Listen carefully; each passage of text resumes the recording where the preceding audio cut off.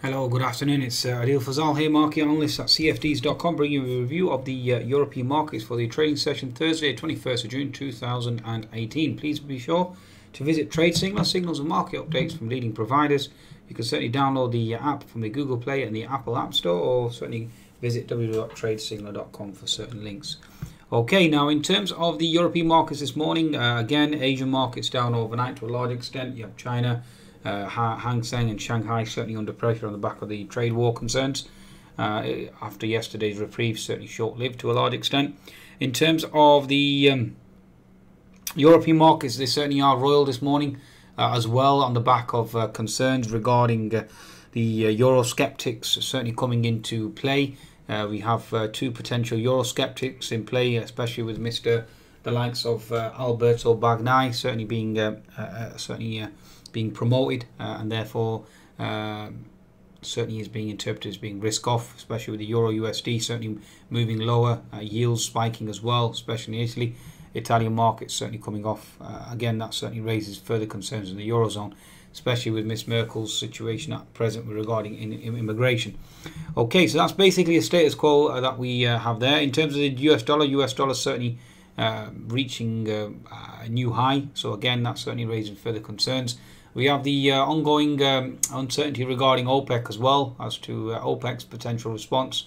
So let's see what OPEC has to certainly bring forth. Now, we are hearing news with regards to Saudi potentially obviously gaining ground, hence the reason why the FTSE certainly has come under pressure as well. Although Iranian support certainly was being taken into consideration this morning, and that certainly seems to have been wiped out by now.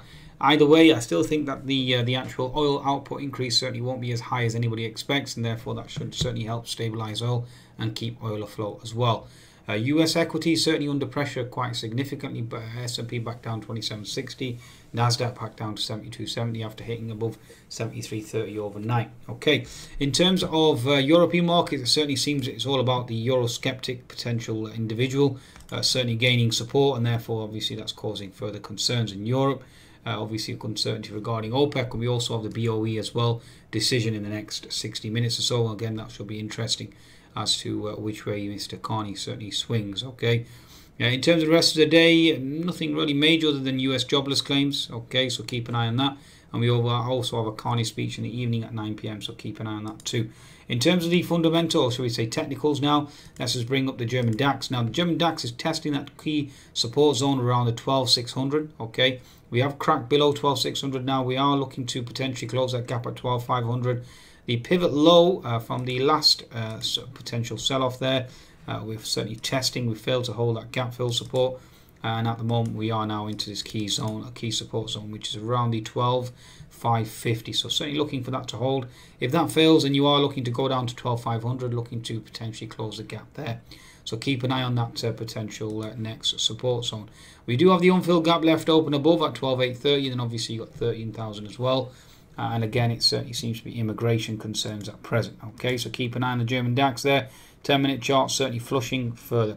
In terms of the rest of the European equities, let's just bring up the French CAC. Again, obviously with German DAX coming under pressure, the French CAC certainly would come under pressure as well, especially uncertainty regarding OPEC, etc., etc., etc. Okay, so that's basically where we stand there. Again, we're testing that fib 50%. If we continue to move lower, then the only potential zone that I can see at the moment, you've got gap fill at 5,150, and that's quite a prolific fall. You do have previous resistance equal support in this zone here. Okay, potential gap here, previous resistance equals support, really weak supports to a large extent. So just keep an eye on that situation. Okay, the only thing that's certainly supporting the Europe at the moment certainly is Mr. Draghi certainly being dovish yesterday, and that's the position I'm certainly taking. Certainly tilting towards that, certainly expecting Draghi, a dovish Draghi, certainly to help Europe out of its doldrums. Also, obviously a weaker euro as well, that certainly will certainly help as well. You do have two unfilled gaps above for the French CAC at 5,450, and then you've got another gap at 5,500. So watch out for those if there is a short squeeze. In terms of FTSE 100, let's just bring up that index for you as well. Okay, so again, like I said, FTSE certainly has been held ransom by the OPEC meeting. Yesterday's pivot low certainly was quite considerable, so again that certainly is looking to hold. On daily charts certainly respected. Now you've got a bottoming tail and a topping tail, so impressive price action. Again, like I said, uncertainty regarding OPEC. In terms of yesterday's thrust, that certainly has to be respected from my perspective. Okay, certainly looking for the FTSE now to potentially push higher. We had a key support zone here, which obviously has failed at 7640. The next one you're looking at now is going to be around the 7610, and you've got support here at 7620 as well. So again, looking for this zone to hold. It is the fib retracement of 50%. Okay, certainly looking for a pivot low now. Okay, on the FTSE, looking for a higher low and looking to potentially push higher. So watch out for a potential thrust on the FTSE 100. Okay, especially given going into that BOE meeting now. One could argue there is an inverted head and shoulders brewing as well. So you've got left shoulder here. Okay, head obviously has gone in.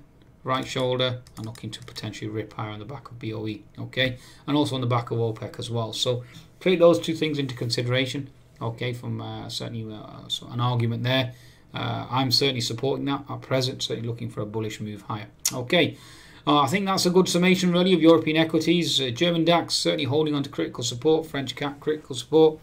Eurozone certainly under pressure on the back of obviously rising yields in Italy and this so-called Eurosceptic individual certainly being promoted. It's no wonder why Mr. Draghi was certainly dovish yesterday. Okay, although we have had Mr. Nowotny with his saber rattling, a hawkish rhetoric, arguing that at the end of QE, etc., etc., etc.